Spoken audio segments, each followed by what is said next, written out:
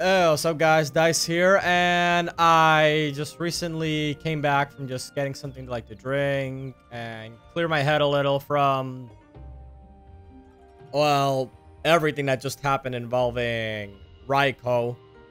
And yeah, I was just thinking about this, like how do I really feel about it? Because on the one hand, it is really cool to see like one of my favorite characters show up in another Fate property, and yeah, and in a form that I was actually like really looking forward to seeing how they would do that, because you know Ushi Gozen was mentioned in the original Onigashima event, but she only showed up in like the basic Raiko model. It wasn't really its own unique thing, but now it is its own unique thing. And I gotta say, I'm not really feeling her portrayal here. Because the way they showed it so far, like everything about Ryder just indicated that she was just undyingly loyal to Shosetsu, but we didn't really get much on the character's personality. And then all of a sudden, right at the end, we get dumped that this is Ushi Gozen, and she's like a kooky, wanna destroy everything villain. And I don't have any problem with that type of like villain, cause like I mentioned in my FGO like tier list, I really like villains that are just like absolute like unapologetic assholes, but only when they're actually like fun to watch. Something like Domon, for example. He was a lot of fun to watch throughout like the Shimosa and the Lost Belts all the way up to Heiankyo.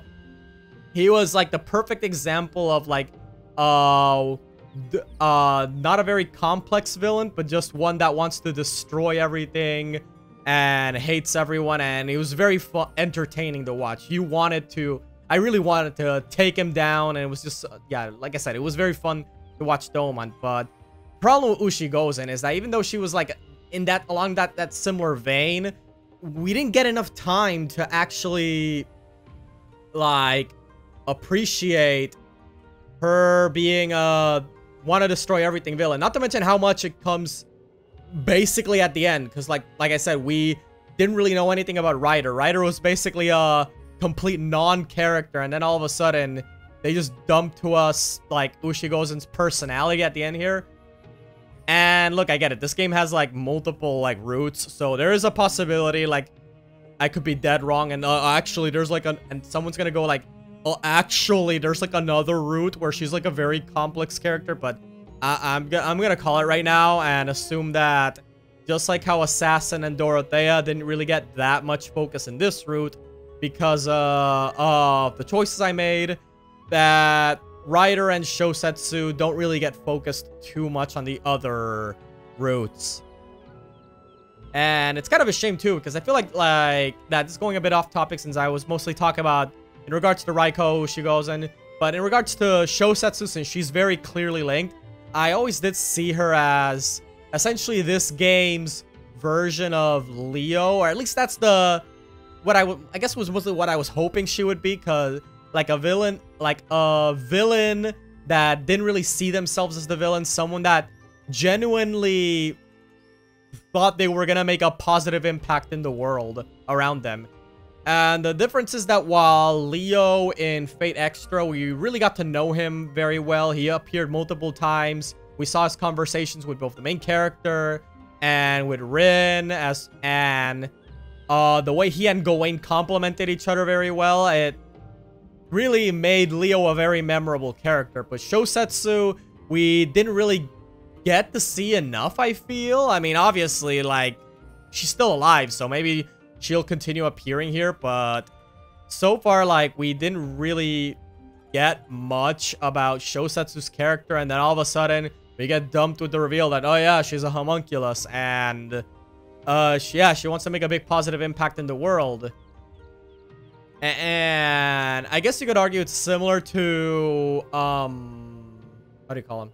Oh yeah, Kirstaria from FGO, where we didn't really get to know his motivations until the Olympus chapter, and it was basically right at the end. Like, we really got to know what his deal was, but the difference is there that I think makes Krishtari a much better character is that similar to Leo, he showed up a lot. We got to know, he interacted with a lot of other characters. We really got to know who he was. And Shosetsu, like, so far all we really knew about her is just that she, before the big reveal, is just that she sort of like did an alliance with Chiamon, I believe. And just, yeah, and that a lot of her her followers were very loyal to her. Shosetsu was a significantly less interesting character than I was hoping she'd be. And yeah, that's without getting into, like, honestly, like, how disappointing, like, Ushigozen was. Because, look, I get it. I played FGO. I know that Ushigozen, like, you could have just assumed that that's the result of Raiko's father, like, mistreating her, and possibly, like, the despair she fell into when she realized her true lineage, and maybe her just, like, at the lowest point in her life, you know, right before Kintoki saved her, essentially. But that's just stuff from FGO. Like, none of that's just essentially just me assuming everything, like, from, like, all the stuff we know about FGO. Like, in the actual game, in this game by itself, none of that stuff is mentioned. That's just, so until Ushigozen appears in an actual FGO event and confirms that, yes, this is her, like, after all the mistreatment she's received from her, the abuse she's received from her father throughout her life,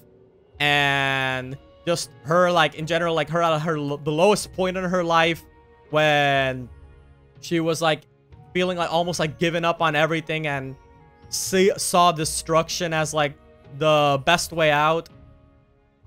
Yeah, but until that, like, an Onigashima sequel or event or in a story chapter or whatever, focusing on that aspect happens. Yeah, Ushigozen was definitely easily the weakest villain in this game by far. Oh my. But yeah, as a Raiko fan, I can say that I'm at least glad that she was finally included, and we got to see what Ushigozen finally looked like. Like, the design, the armor is awesome, and even her, like, unarmored form looks great for, like, a Raiko alter type of character. I just wish that her introduction, you know, which is this game, Samurai Remnant, for all intents and purposes, this is the first time we've ever seen her like this. I just wish that she was written better in this game. And that's really, like, I'll talk about more, like, my thoughts on the game's story after I beat it. Like, I think I'm pretty close, at the very least, or on one of the routes. But so far, like, if you, like, told me, like, just rate the story of Samurai Remnant right now, using the standard I used in my, like, tier list I used in the FGO video, I would probably put it at a high B tier, because don't get me wrong, the main characters, like, I think Iori and Saber and even Kaya, like, these three characters are much better than I thought they'd be. They're actually, like, pretty good. And yeah, like, I think I've already talked about it with, like, people in real life. Yeah, I really hope, like, Yamato gets introduced into FGO, because, yeah, I would really like to get and grail him. But yeah, as far as the other, like, side characters go, it's kind of a mixed bag. Some of them are pretty good. Like, I think Dayu's actually pretty good. Hell, even, like, Samson, like, surprised me. It was like, it wasn't really much going on with Samson, but, like, for what it was, I thought it was handled pretty well, I would say. I just wish that, yeah, that there were other aspects, like, you know, the aforementioned Ushigozen. Wish that was handled much better than it was. But yeah, I've already been, like, talking for like 10 minutes about shit about a story that I haven't even completed one of the routes in. So, yeah, let's just keep going and see what this is all about. Alright, so, what do we got?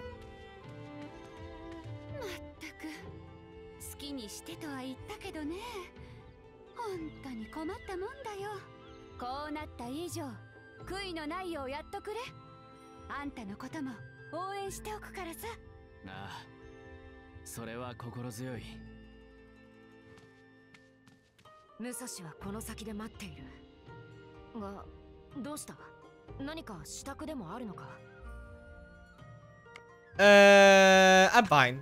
I'm fine. Because, like... Oh, I'm actually running out of food.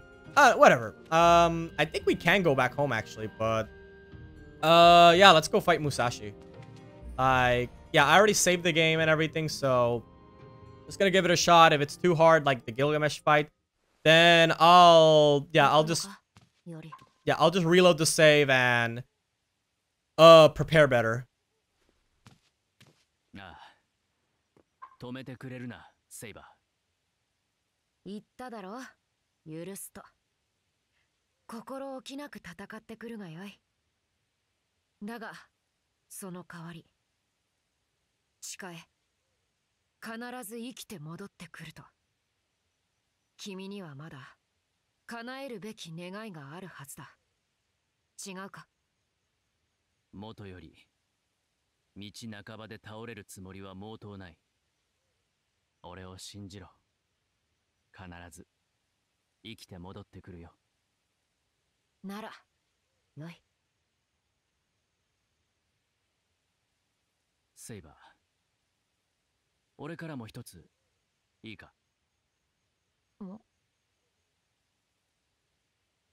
俺が戻った暁には、お前を真の名で呼ぼうと思う。 聞こえたか？俺はお前を。He was caught off guard. 君は何をやぶから棒に。筋の通った話だぞ。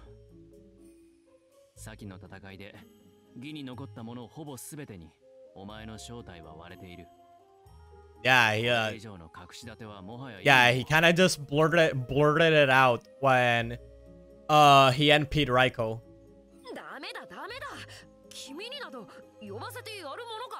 Oh. Well, probably because he's embarrassed about what he did in life. Yeah, this guy is like definitely like ashamed of what he did in life. He's just hiding it in his own tsundere way. 嫌だ。頼む、セイバー。しつこいやつめ。ならば、一度だけだ。たった一度だけなら、呼ばせてやらんこともない。特別も特別だ。感謝しろよ。ありがとう。ここぞという機会が来たら、呼ぶとしよう。では、そろそろ行ってくる。 見ていてくれ、セイバー。ああ。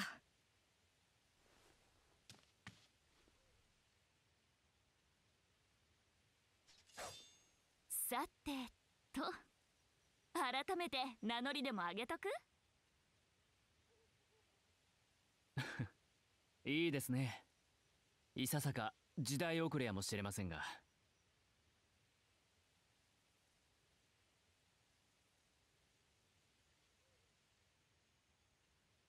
では宮本武蔵が養子にして一番弟子二天一流宮本伊織貞次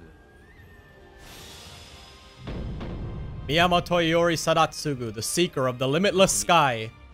我が使徒の果たし合いを所望す。よろしい。二天一流開祖新面武蔵守藤原の春信。 Shinmen Musashi no Kami, Fujiwara no Harunobu.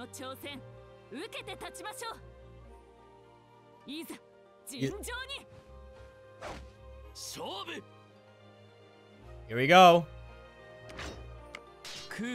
1v1 me.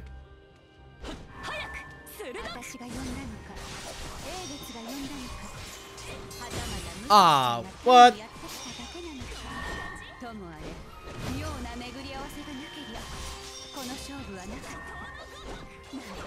Whoa!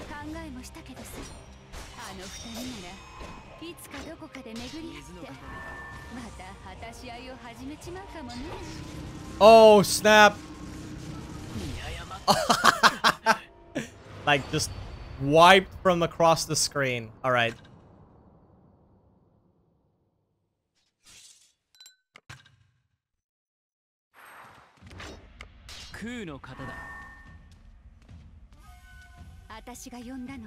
Come on.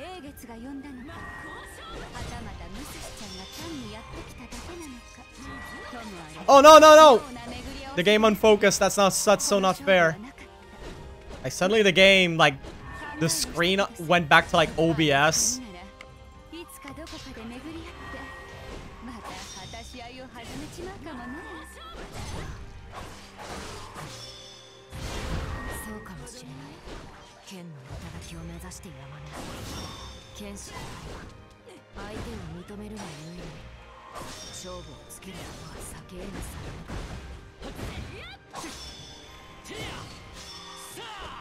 Oh shit.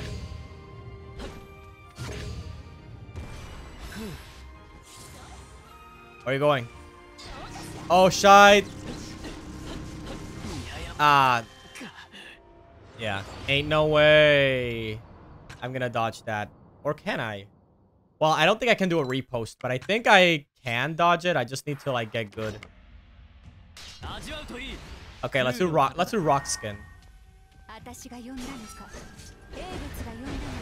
Ooh! Getting sleepy, Musashi.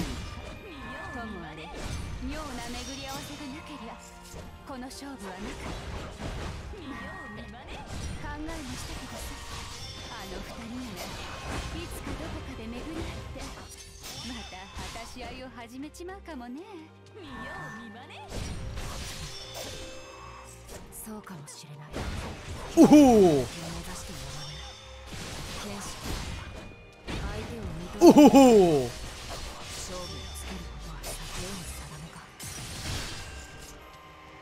Like, I've always said, like, these 1v1 duels are the highlight of the game. Wait, hold on.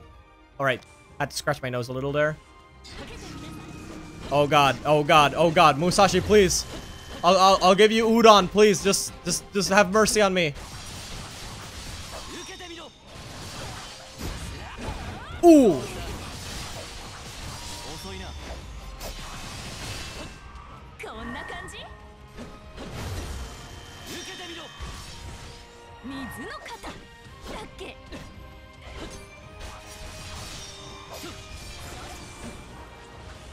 Right?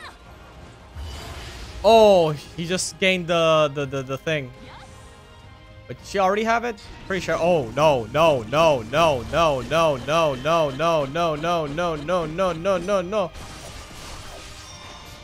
No, no, no, no. Dodge, dodge.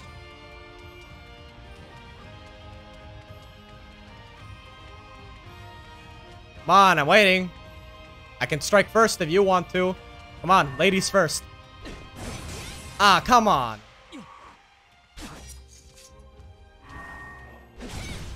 God damn it.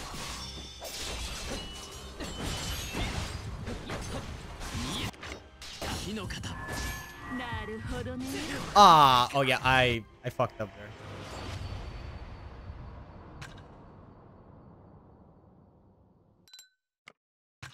Woo. All right. I know I can beat her.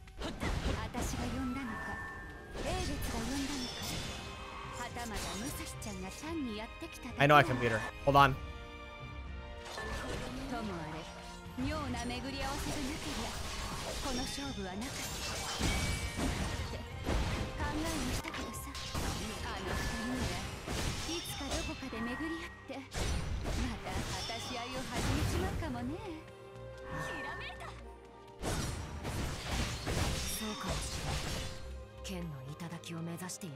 Alright, come on.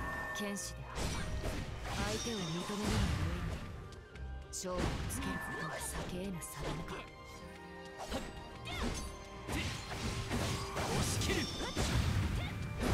おお。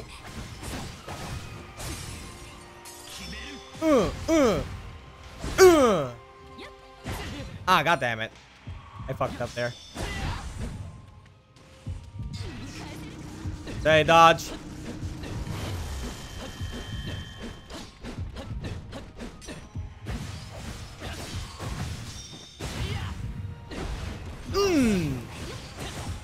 I like that, huh?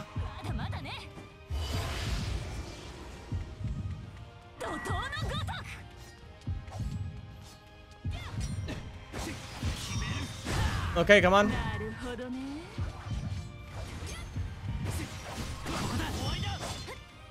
Ah, yep.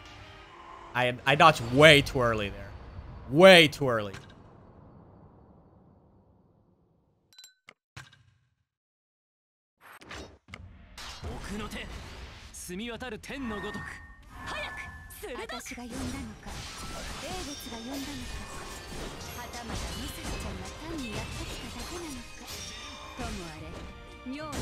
Ah, god damn it. 考えもしたけどさ、あの二人ならいつかどこかで巡り合ってまた果たし合いを始めちまうかもね。そうかもしれない。吹きすさぶ嵐のごとく。決して相手を認めるがいい。勝負をつけることは避け得ぬ定めか。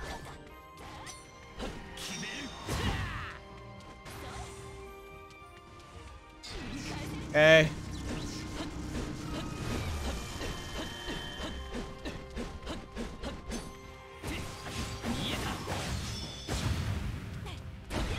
Ooh.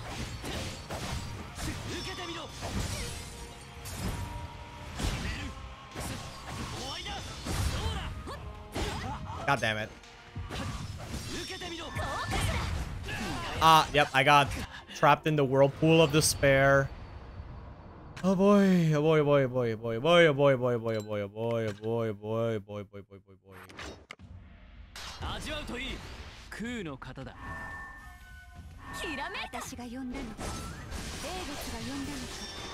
Okay, that's bad, that's bad, that's bad, that's bad, that's really bad.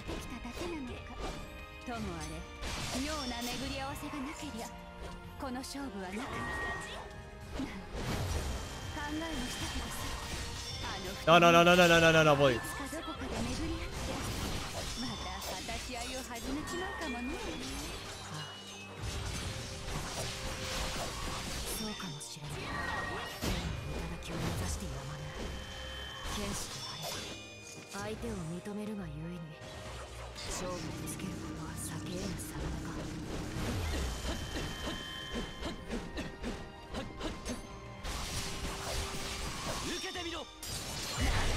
Oh my god!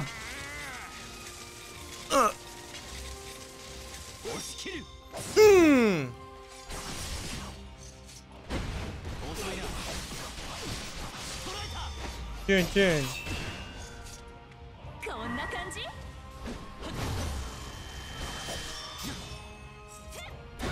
Oh!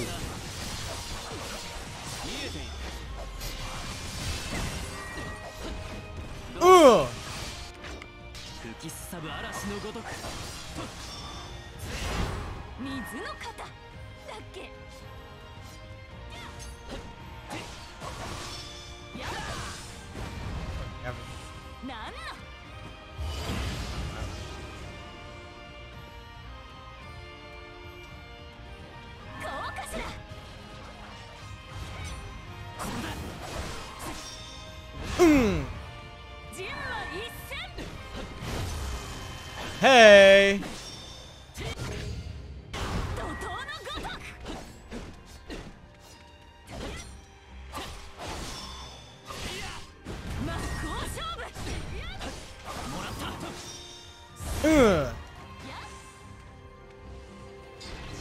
Okay, okay, okay. Oh my god, yeah. He had really good tracking there.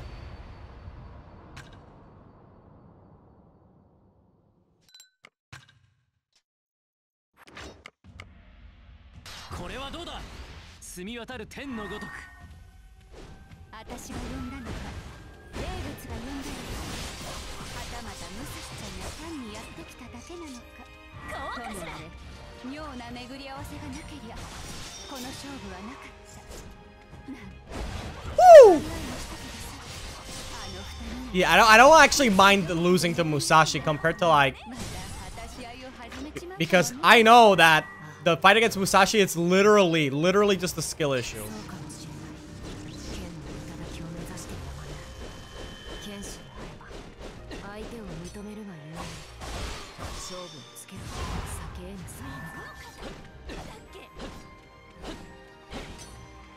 Like the stuff like Arjuna, for example.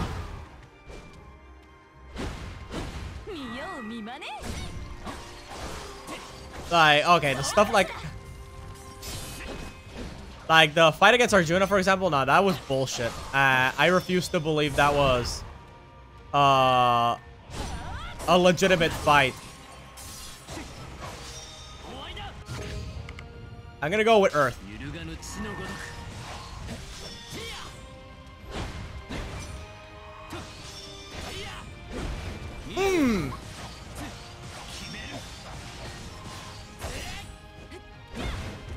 Nice. Nice try.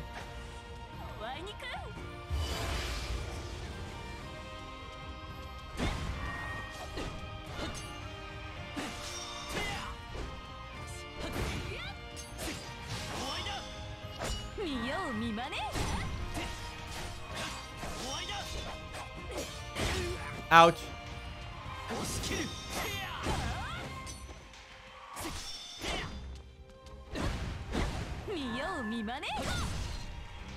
How did I get hit by that? Oh my god. Oh, she's doing the thing now.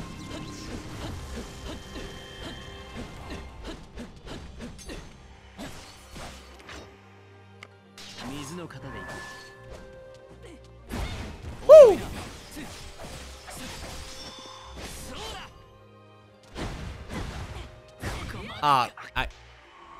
I did not dodge that at the last moment like I thought I did. God damn it.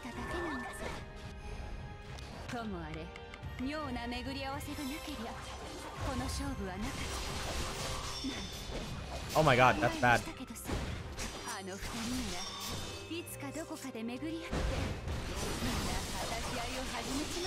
Tune.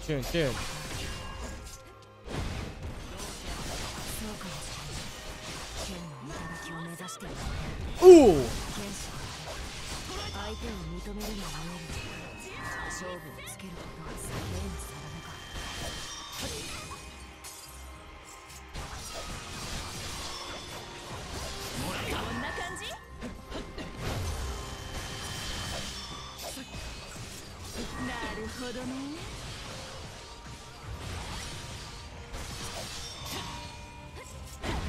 Ugh.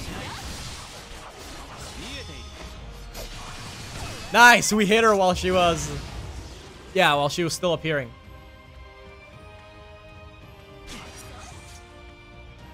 Where is she?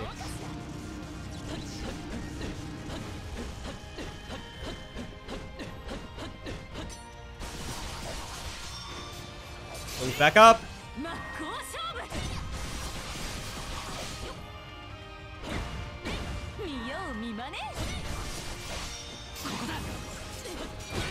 Oh, god damn it. The effects hid the animation. There we go. I was supposed to dodge like that.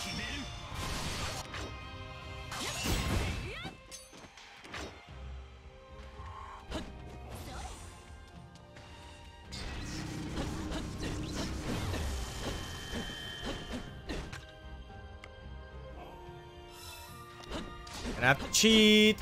Sorry, Musashi, I'm cheating. But in my defense, you're a servant, so normally I shouldn't have a chance against you. Oh no, no.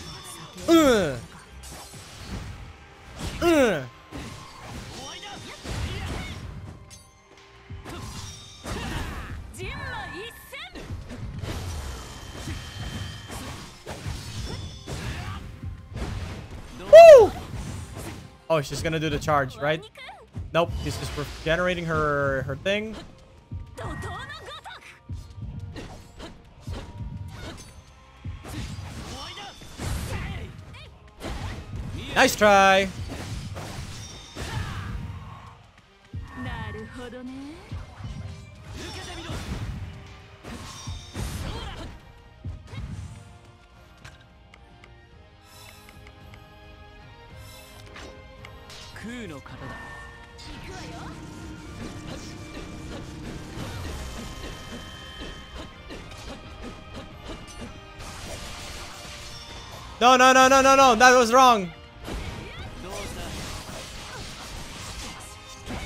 Woo!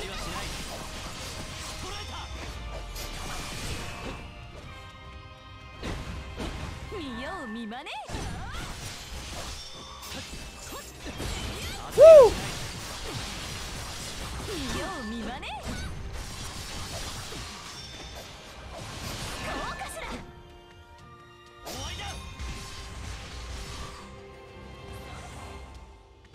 Gonna regenerate, right? No.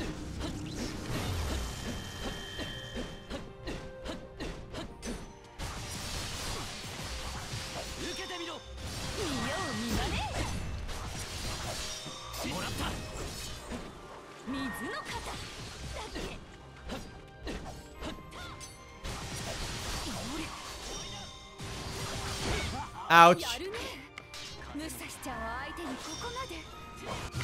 Actually, no. Earth, earth, earth, earth, earth.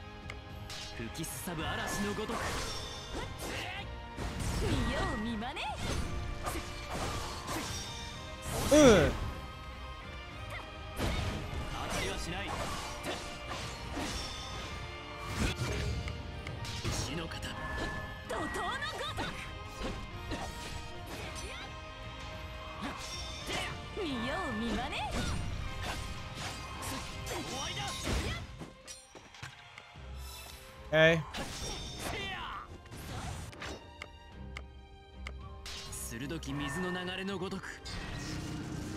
No!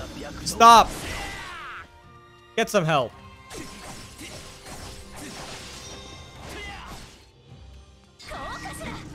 Oh.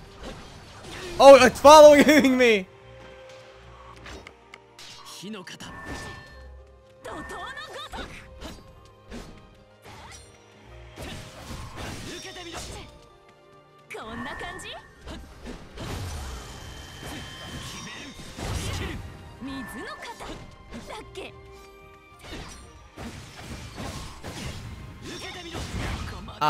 That was a huge misplay. Game-losing misplay. Whew.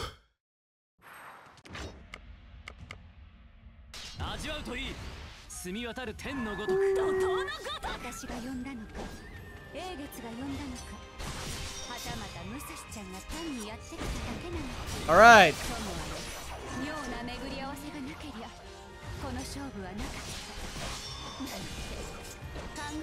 Woo, woo, woo. Oh my god. Fucking hell, dude.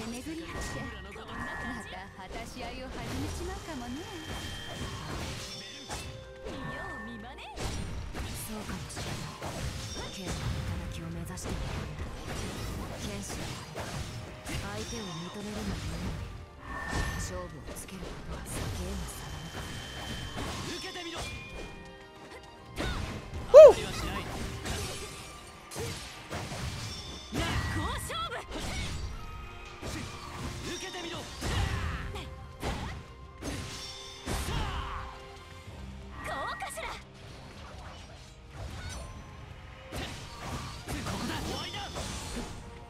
Right?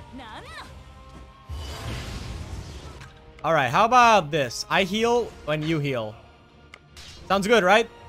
Sounds fair. I like fairness. Oh, shite.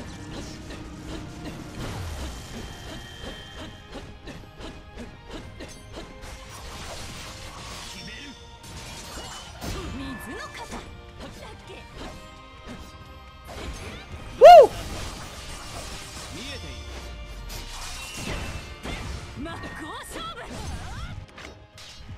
かるホムラのごとく。なるほどね。見えた。受けてみろ。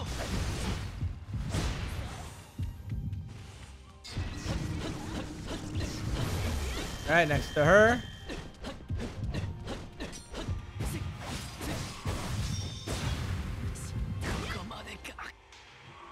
Like, damn. I don't know what to say.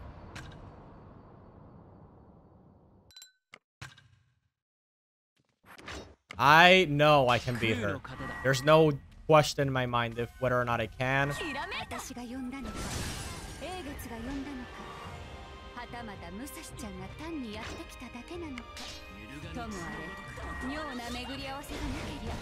Oh, there we go.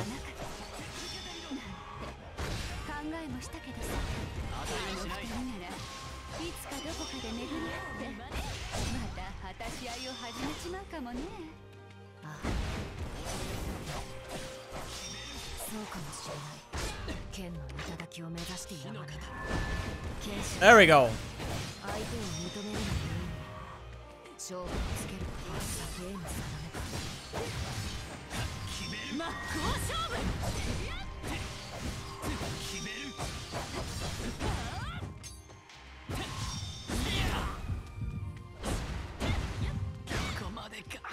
Fuck, dude. Worst run yet.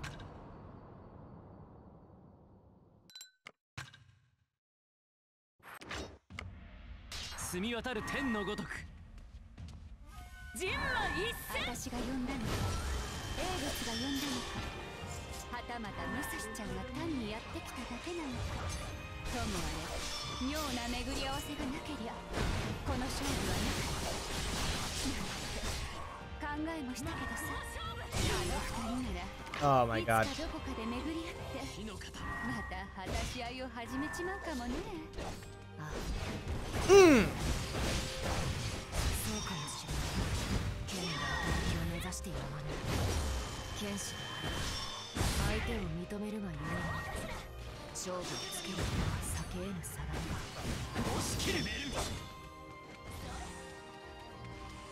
Gonna do the, yep, the blast.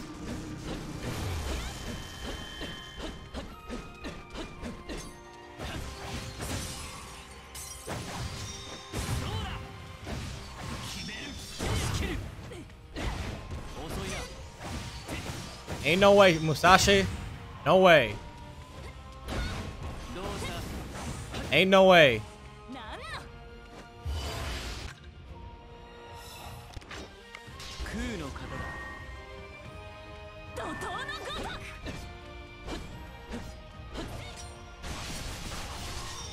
Oh my god, that's terrible.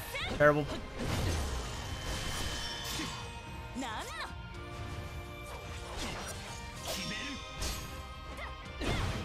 There we go.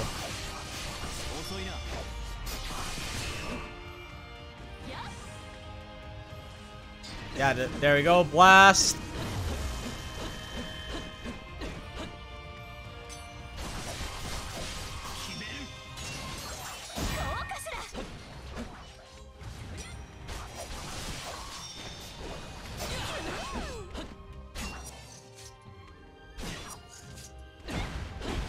Woo!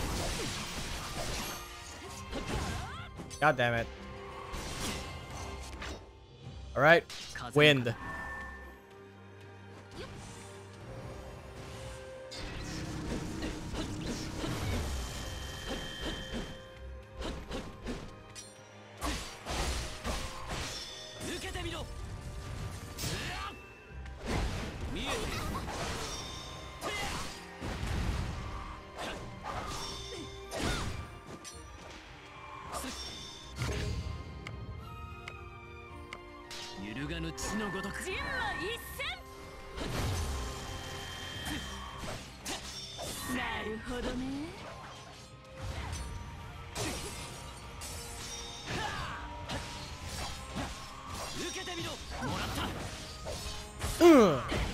Woo!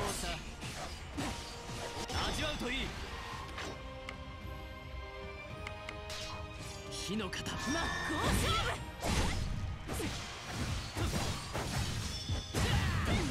Nope. That happened.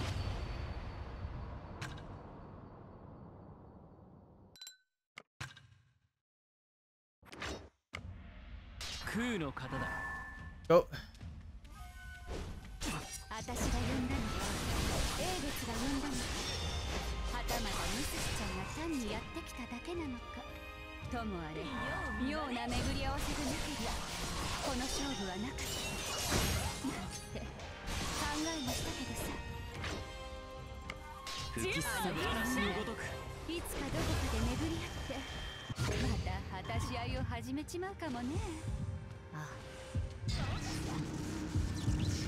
うかもしれない。 I was dodging to the side. What made that so different? Maybe it's the further away she is, the better the lock on her blast is. I think it's that. 私が呼んだのか、英月が呼んだのか、はたまたムサシちゃんが単にやってきただけなのか。ともあれ、妙な巡り合わせがなければこの勝負はなかったなんて考えもしたけどさ。あの二人ならいつかどこかで巡り合ってまた果たし合いを始めちまうかもね。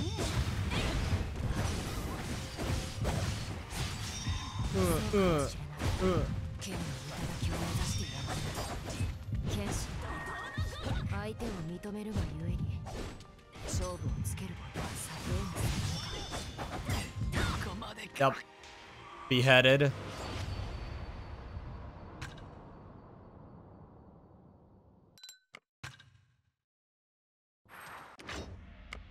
Kuの方だ。私が呼んだのか、英月が呼んだのか、はたまたムサシちゃんが単にやってきただけなのか。ともあれ、妙な巡り合わせがなけりゃ Ouch. この勝負はなかったなんて考えもしたけどさ。あの二人ならいつかどこかで巡り合ってまた果たし合いを始めちまうかもね。ああ、 Whoa, that's a counter. I've never seen that before because I actually didn't attack into her shield enough time.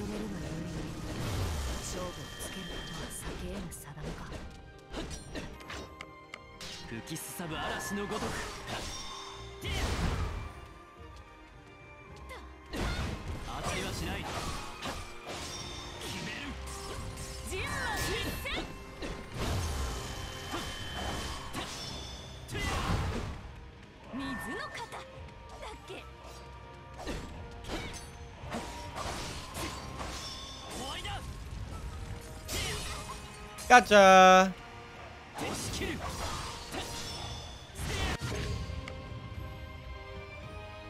Let's try wind. I mean, yeah, water. Water's what I meant.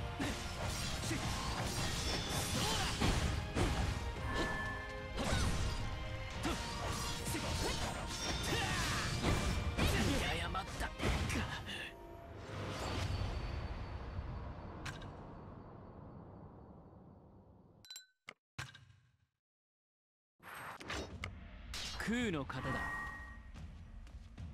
私が呼んだのか、英月が呼んだのか、はたまたムサシちゃんが単にやってきただけなのか。ともあれ、妙な巡り合わせがなけりゃこの勝負はなかったなんて考えもしたけどさ。あの二人ならいつかどこかで巡り合ってまた果たし合いを始めちまうかもね。そうかもしれない。剣の頂を目指してもらう剣士、相手を認めるがゆえに勝負をつけることは避けえぬ定めか。怒涛のごとく。Wait. Yeah, Earth. 真っ向勝負。ここだ。怒涛のごとく。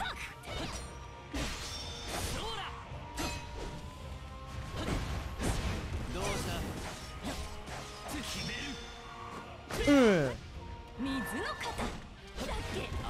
Gotcha.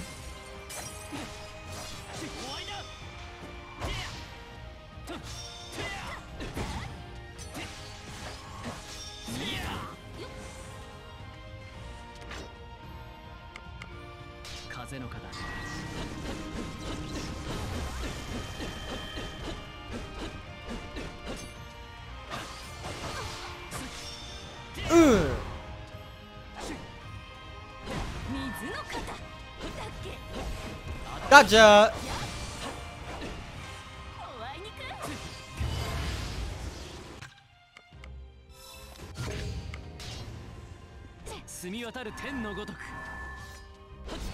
Woo!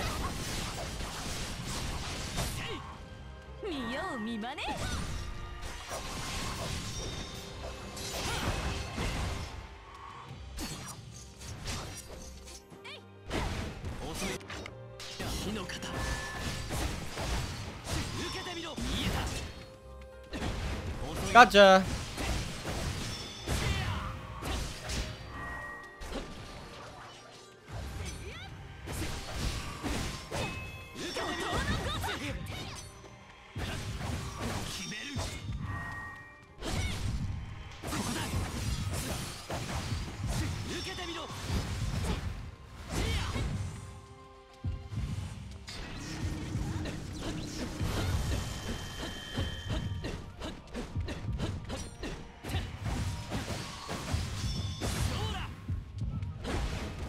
There we go.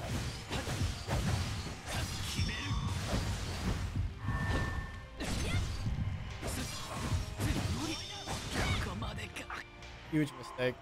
Huge mistake. Should have waited.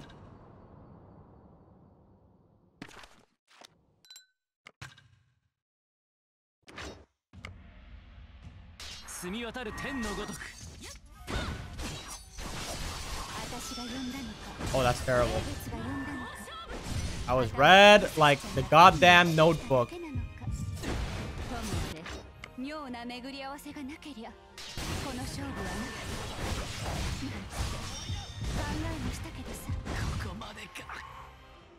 Okay, no, that was my worst run yet. That was my worst run.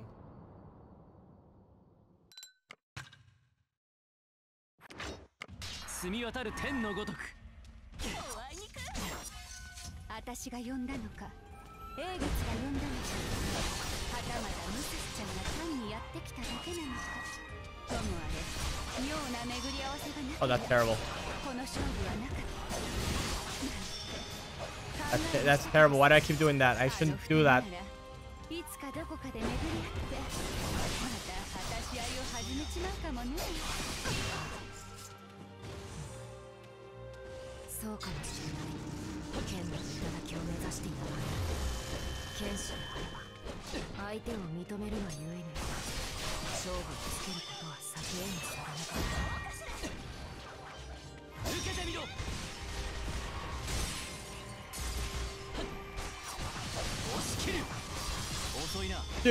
Jun.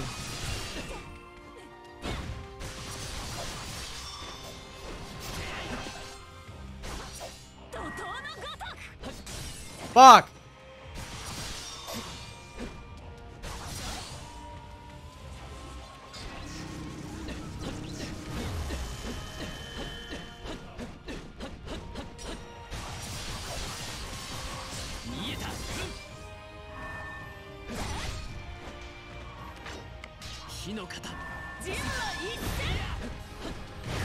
Wow, no, she like ripped off my arm.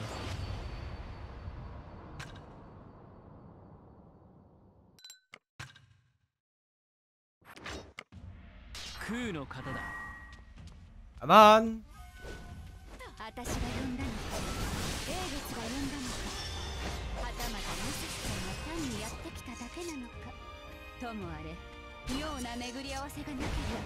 There we go.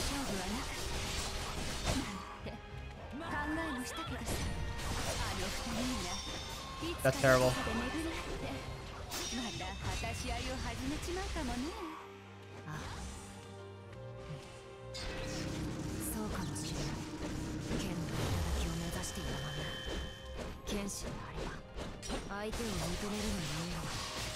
勝負をつけることは避けえぬさ。Woo! 真っ向勝負。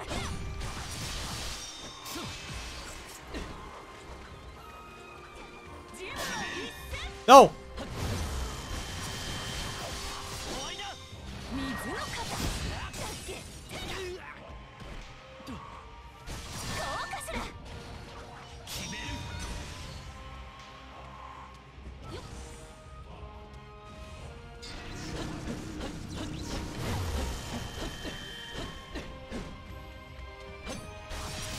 見えた。血の型決める。怒涛のごとく。遅いな。受けてみろ。なんだ。見よう見まね。受けてみろ。なるほどね。空の型だ。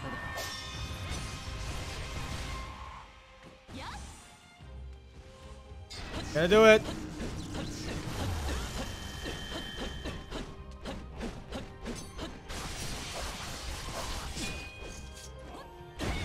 Woo! Do.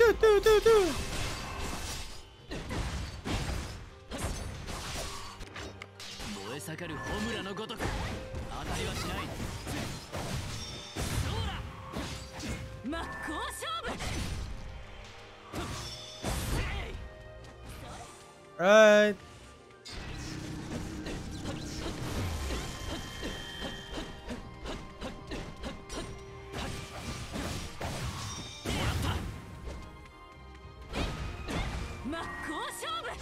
Ah, no, I intended to dodge that fully.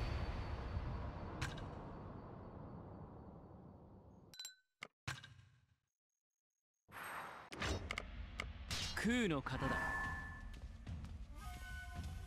私が呼んだのか、英月が呼んだのか、はたまた武蔵ちゃんが単にやってきただけなのか。ともあれ、妙な巡り合わせがなけりゃこの勝負はなかった。考えもしたけどさ、あの二人はいつかどこかで巡り合ってまた果たし合いを始めちまうかもね。ああ、そうかもしれない。ここまでか。Yeah.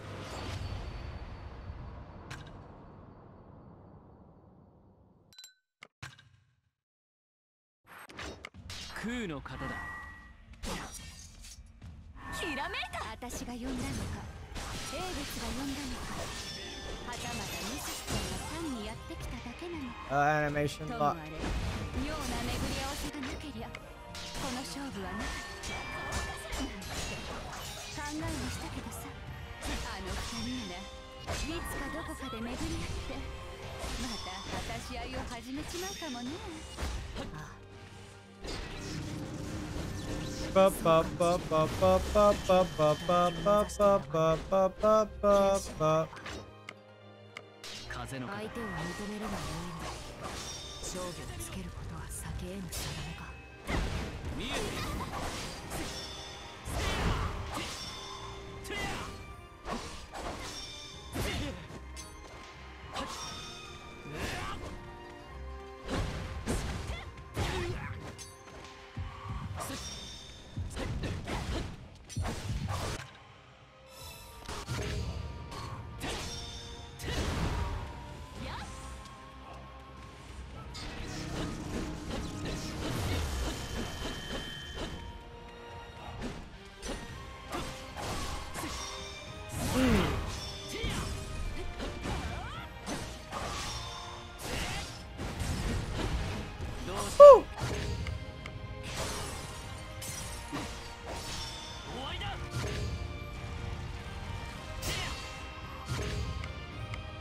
Kuの型だ。見よう見まね。見えている。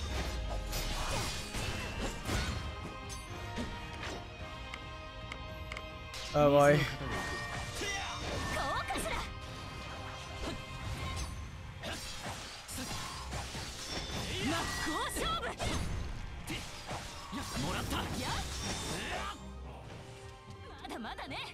Boom.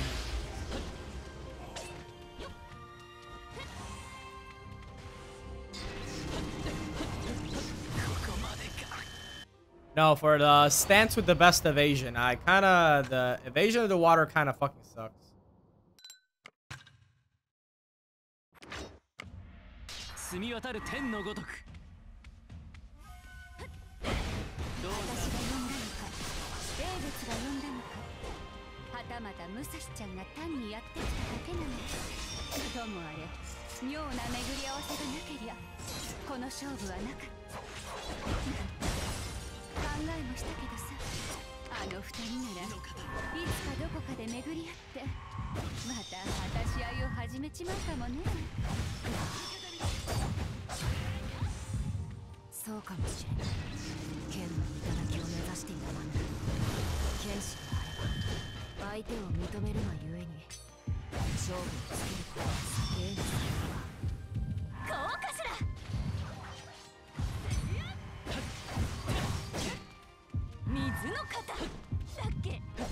Woo!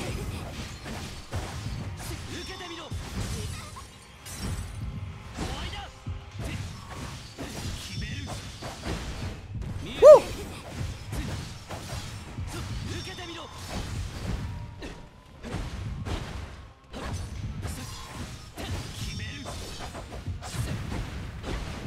Woo!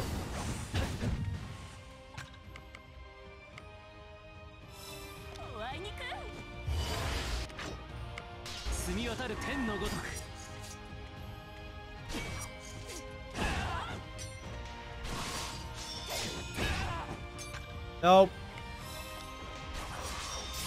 Sorry, Musashi. I'm just gonna cheat now.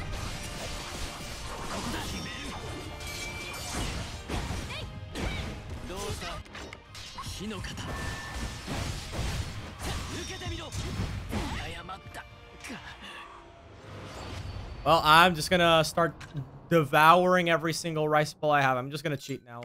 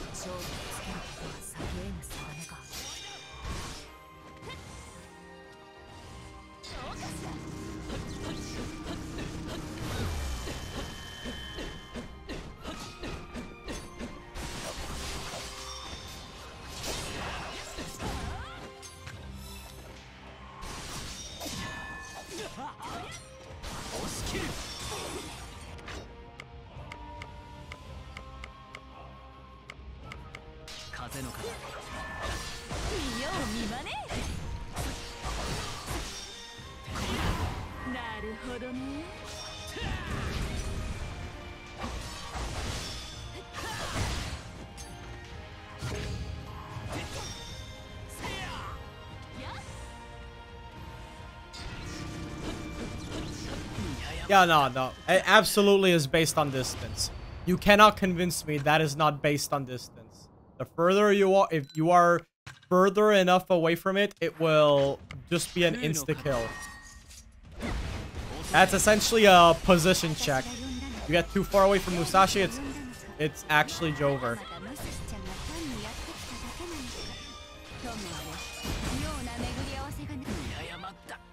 Oh damn, I got hit with the wombo combo.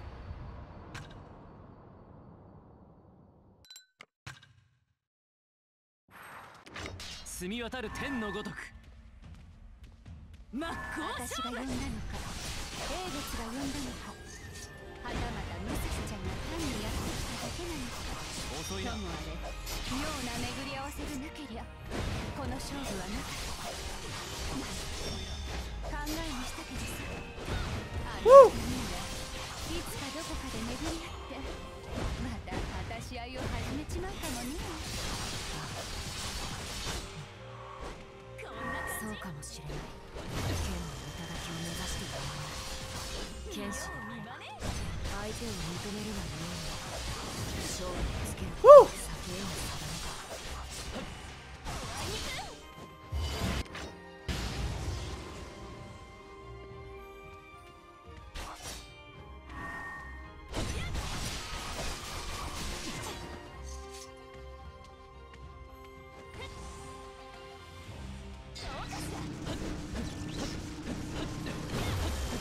Yeah, it's a position check, 100%.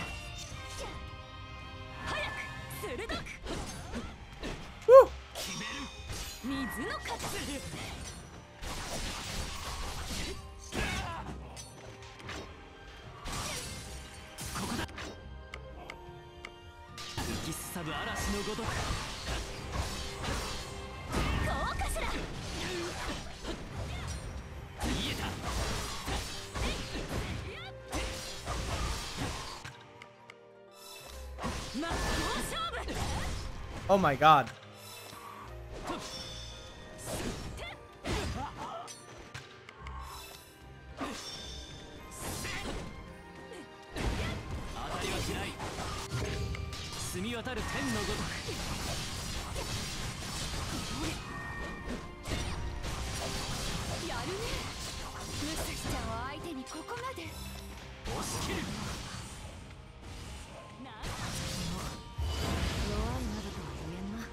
Bring it on.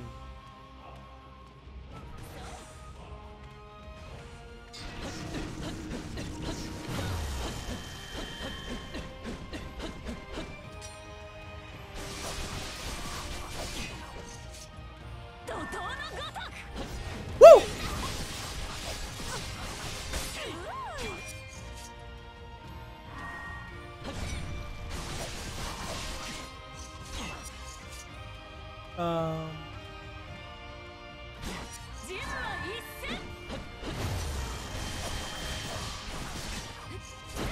Woo!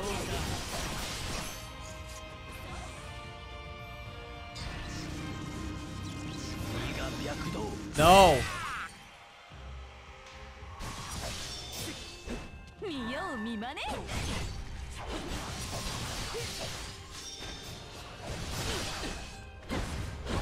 Woo! Dude. Oh, she's moving. She's moving. That's moving. Oh my god, that holy.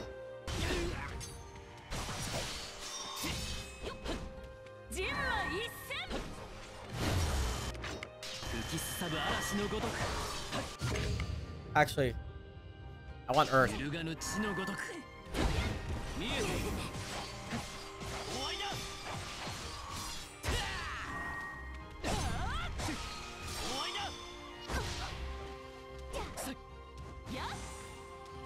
Gonna regenerate, right? Oh no.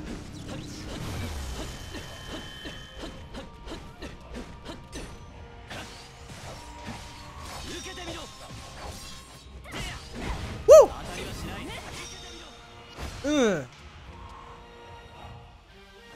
All right, all right. Let's see, is there anything left? Anything left?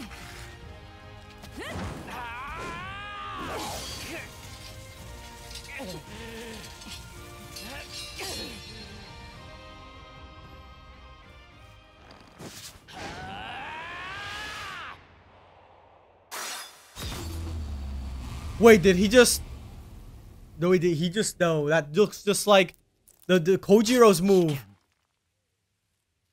Holy shit. That's... Okay, that's sick. That's pretty sick. That better be his MP when he's on FGO.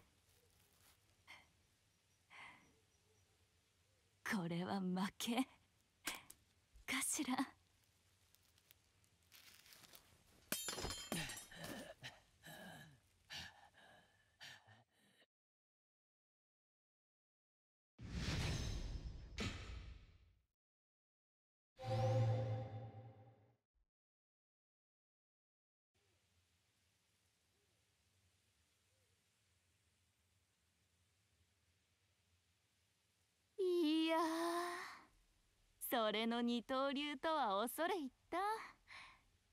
私でさえそんな手は考えない。まさに絶好絶技、あっぱれな天衣無縫。見事なり、宮本伊織。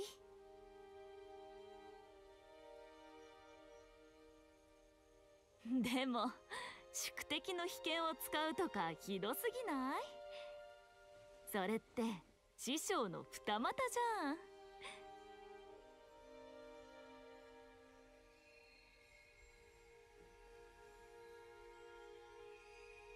男武蔵にちょっと同情しちゃうな。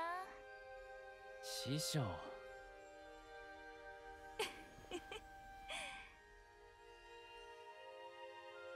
さーて、そろそろ行くとしますか。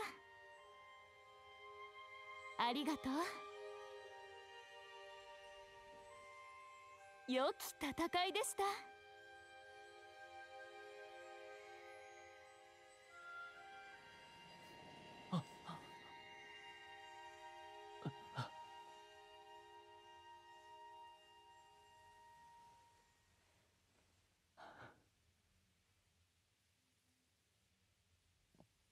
より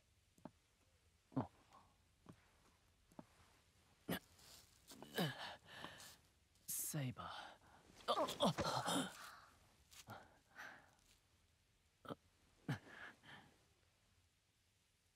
眠るにはまだ早い。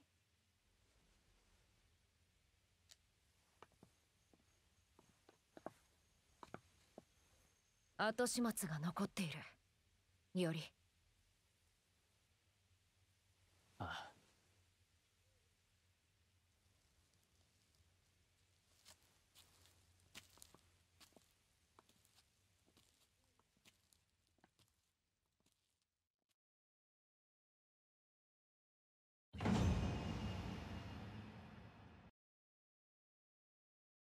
力がみなぎる。Oh shit. The deepest secrets. Attain the pinnacle of Niten Ichiryu. Changes the Void Stance Valor Strike to the technique learned from his master's rival. Uses 2 swords to unleash 6 simultaneous attacks. Hidden Sword. Soaring Swallow Reversal. Tsubame Gaishi. Alright, yeah. That's awesome. What else can I say? ようやくだ。There's the Holy Grail. Very weird looking grail, but that's the grail. ようやくここに英月の儀が終わる。さて、英月の器。これをいかにして壊したものか。切ろう。切ろう。いや、待て。本当にすっぱりやってしまっていいものだろうか。Yeah, I mean, it's worth a shot.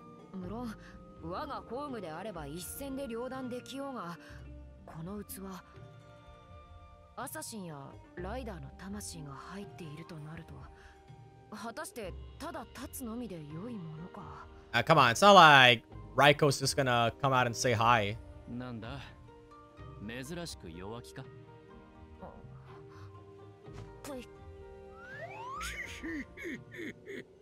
つまりわしの出番というわけじゃな。じいさん、心当たりでも？無粋なことを聞くでない。心当たりがなければわざわざ出てこんわ。では何ができる？霊月の器、我が身に取り込む。And then what? 何？セイバーの弱気はむしろ正国よ。まさに正解。英霊の魂などという魔力の塊を収めるにしては、この器あまりに不完全にすぎる。下手につつけば魔力が弾け、辺り一帯吹き飛ぶのみよ。そこまでのものか。Oh, yeah, like what happened in Fate Zero. Yeah, I got it. 所詮は偽りの樹杯よ。器からして聖なる杯にはほど遠い。だがな、わしと同化してしまえばただの魔術書。ゆえにすぐに同化しよう。しかるのち、わしごと器を切れ。それは自害を選ぶか、じいさん。青にさんが生意気に老骨の決断に口を挟むでない。多くの人の手を経て、多くの国の攻防を目にし。Yeah, I'll say, especially if it's true that you actually belong to like Gilderai. 多くの戦いの終わりを見守ってきた。その旅の果てがお前たちであったことは、わしにとって妨害の幸福であった。なかなか退屈しなかったからな。形あるものはいつか壊れる。ならばそのいつかはわしが選ぶとも。紅玉の牢屋、優しい牢屋だな君は。ならばせめて苦しまぬよう旅立たせるまで。頼むぞセイバー。ではイオリ、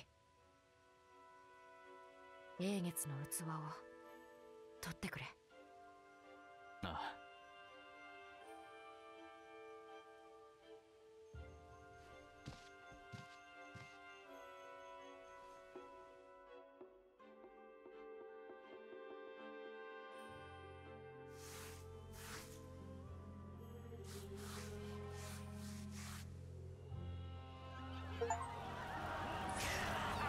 Completed. Chapter 5. Divide the Sky.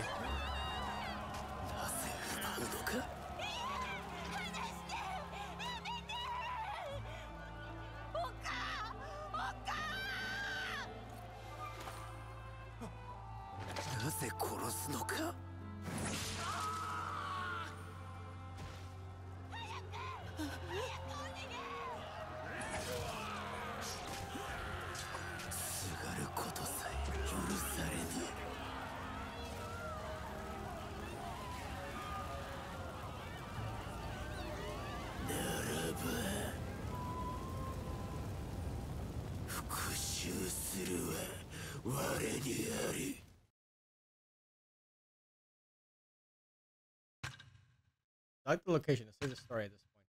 Well, that was definitely something. I think it's a good time to stop for now.